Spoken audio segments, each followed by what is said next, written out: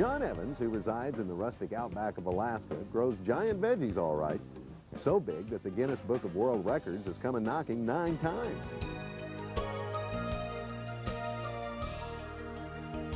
I have quite a few Guinness World Records and 18 state records in the giant variety, and over 200 blue ribbons in 8 years. Well, this is a stonehead variety cabbage. John estimates this cabbage to be a whopping 35 pounds. How big is that, you ask? Well, it would take 6 to 8 grocery store-sized heads to match just one of these gargantuans. This is a leek, a little bit larger than you would normally see. A little larger? That's a freak leek compared to the ones in my garden. So how does John grow humongous vegetables that, believe it or not, aren't stringy and taste delicious? They seem to agree it's the sun. No, that's a myth. It's a fallacy. They would be growing all these giant vegetables up in Norway and Sweden and Finland, and do you ever hear of anything? No siree, Bob. So I rest my case on that one. John claims the secret is not the sun above, but the earth below. Oh, the secret is all in the soil. It's like as if the soil is like this stomach. If you put the right foods into your stomach, you can then become like Arnold Schwarzenegger. That's what happens with these plants. You don't have to dig very deep to see that John's plants are extremely well nourished. Ah, here we go. There we are. Now, that's some leek. Hey, John, how about leaking the secret of big veggies? Like these Brussels sprouts, which last year grew to be the size of apples.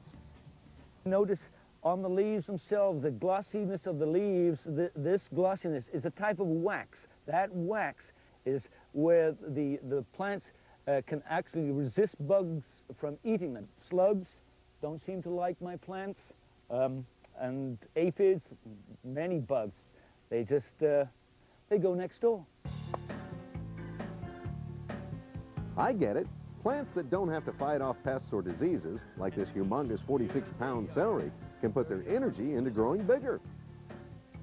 There's enough Swiss chard here for a little meal for a big dinosaur. I would estimate that is at least over 60, maybe 70 pounds, because I have grown a 70-pounder before. This is a big plant. Here we have a zucchini. This is about 35 pounds, and you kids out there, if you are fed up with growing some pumpkins, how about growing a nice big zucchini for a change? Sounds great. And in addition to that trick, John says if you maximize the soil's potential, it'll maximize the plant's potential. So how does John feed the soil? Now here is the secret to my success.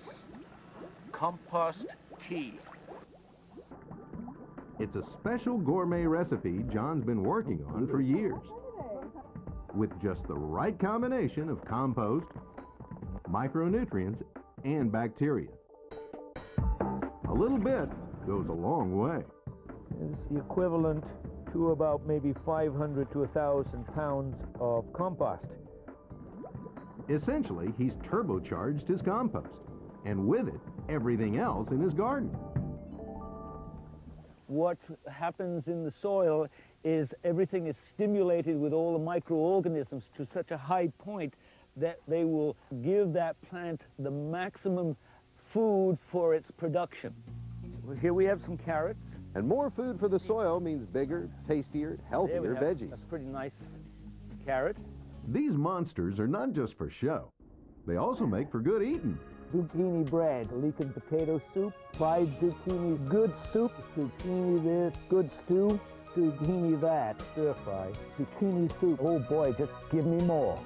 You know, there's one more way to tell that John's plants are ultra healthy.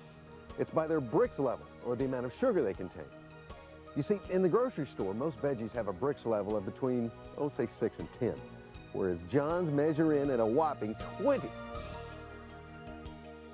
Now we're ready to make compost tea. And to do that, you'll need a 5-gallon bucket, a diffuser, some air hoses, and an air pump. After attaching all those pieces together, drop it in the bucket and turn it on. Look at all those little micro bubbles coming up. The air John is pumping into the water encourages the growth of millions of good or aerobic bacteria. First we need to do is put in a small amount of compost. We will say for this amount, about 8 cups of compost. Look at this beautiful compost. Into the bubbling bucket it goes. Now John has his own special blend of ingredients he adds, which contains, among other things, simple sugars. The tea brews for 24 hours. Then John mixes 5 parts water to 1 part tea. The reason why it's called tea is because it looks like tea, but it doesn't act like tea. Then he applies the liquid 2 ways, straight into the soil or on the leaves. Get foliage nicely wetted down, and this is what will cause a biofilm. This will protect the plant from diseases and insects.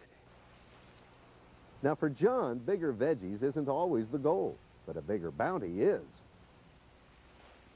This is where I'm going to have more fun than you can ever imagine. John's a huge potato fan, and to guarantee a large yield, he sprayed the leaves and soil of each plant. This is one plant now. Believe me, this is one hill, one plant. So how many potatoes can you get from one plant? Here we come into the mother lode. Still going down for the deeper, boys, down here. Now you can understand why I have so much fun. I mean, it just never seems to end. Isn't that such a pretty potato? That's it. No more. Here we've got, it's got to be about 40 potatoes. Good 40 potatoes in this plant. Hard to believe 40 potatoes from one plant. But that's the benefit of compost tea, even in Alaska's rugged climate. Growing bigger, healthier, record-breaking veggies is one secret John Evans wants the world to know.